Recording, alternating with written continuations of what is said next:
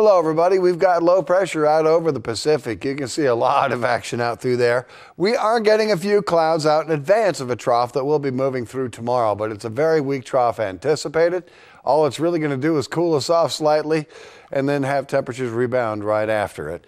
The daytime highs today, low 60s on the coastline with a partly cloudy sky. Partly cloudy tonight, lows dropping down to the upper 40s.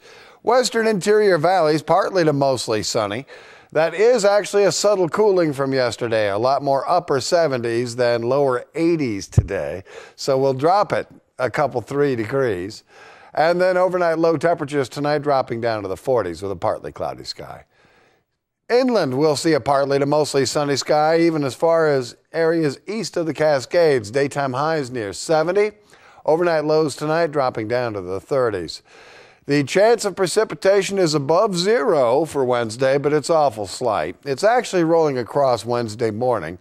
You can see rebound in temperatures as we head toward the weekend, and then the early part of next week cool things down. Pretty tough to find a really good moisture source, though. The chance of precipitation better to the north with the disturbance on Wednesday morning, as well as the one on Monday.